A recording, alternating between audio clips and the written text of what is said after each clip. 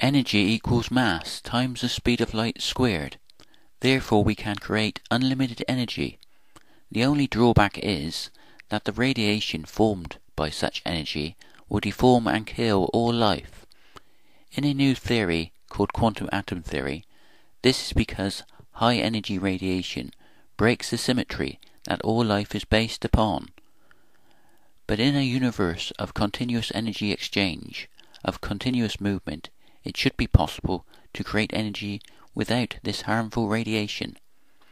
This simple diagram highlights the continuous connection between energy and time, and how Heisenberg's uncertainty principle works within an individual reference frame. The more we know the energy, the more uncertain we are of the time, and the more we know the time, the less certain we are of the energy. Therefore, if we lower the energy, the faster time will run in an individual reference frame, and the shorter the time period. Relative to this, the momentum becomes less, and the movement or vibrations become less, within a larger area of space. Therefore the position becomes less uncertain, within a larger area of space. In this way, the rate that time flows is linked to the area of space, forming the curvature of space-time. This can be seen if we lower the energy in an individual reference frame all the way down to absolute zero. At absolute zero, this process is happening over a large enough area to be visible to us. The light photon oscillations, or vibrations, that form the movement of electric charge and the flow of electromagnetic fields will stop. The electromagnetic fields will lock together, and there will be no electrical potential within that individual reference frame. There will also be no gravitational potential within the reference frame. In this theory, this is because gravity is a secondary force to the electromagnetic force. Objects just free fall towards the greatest mass or energy because it has the slowest rate that time flows.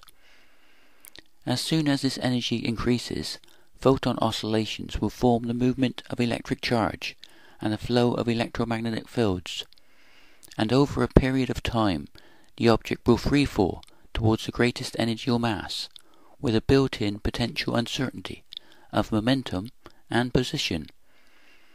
Therefore we can see that the electrical potential, the gravitational potential, and the future potential of the object's position and momentum are linked by one universal process.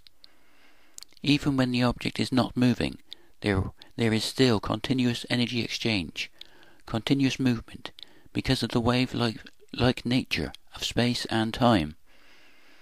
If our eyes were more sensitive to the light, we would be able to see that everything is radiating light waves of electromagnetic radiation continuously. The atoms interact with the light waves, forming rainbows of colour relative to their own energy or momentum. This forms a process of continuous energy exchange that we can interact with, turning the possible into the actual. The atoms of the hand and eye will collapse the waves of light into photon energy just like any other object, creating their own reference frame. In this theory, it is not just beauty that is in the eye of the beholder, but creation itself. The absorption and emission of light, or electromagnetic radiation, forms a process of continuous change that we see and feel as the flow of time.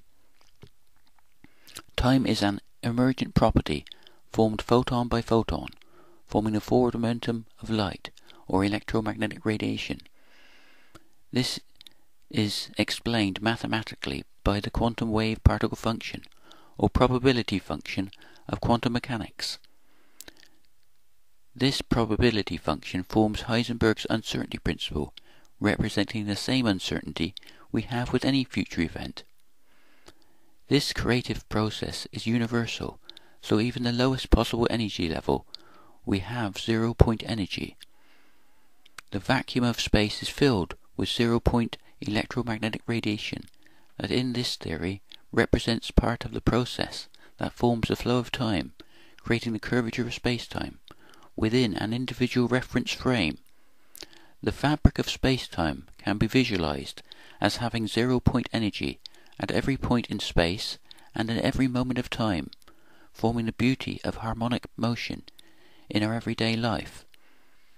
This forms an infinity of possibilities, and if we calculate the energy, the result is a calculation of infinite zero-point energy within any finite volume of space. In a universe of continuous energy exchange, continuous movement, it should be possible to use this zero-point energy, because at its root this energy represents the infinity of the creative process that the symmetry of life is based upon.